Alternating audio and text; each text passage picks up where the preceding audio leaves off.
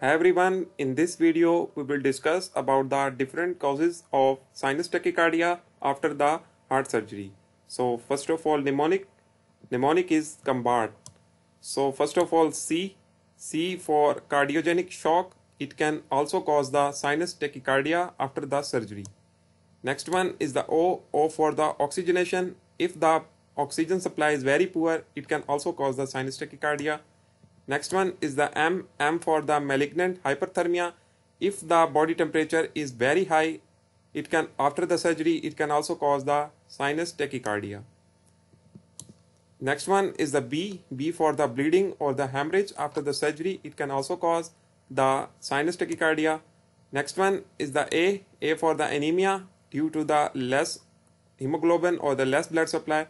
It can also cause the sinus tachycardia. The last one is the T for the temperature elevation or the malignant hyperthermia, as we have discussed previously. So it can also cause the sinus tachycardia. So this is the combined mnemonic, very easy to understand and remember. I hope you have liked this video. You can subscribe our channel for more such mnemonic videos. Thanks for watching.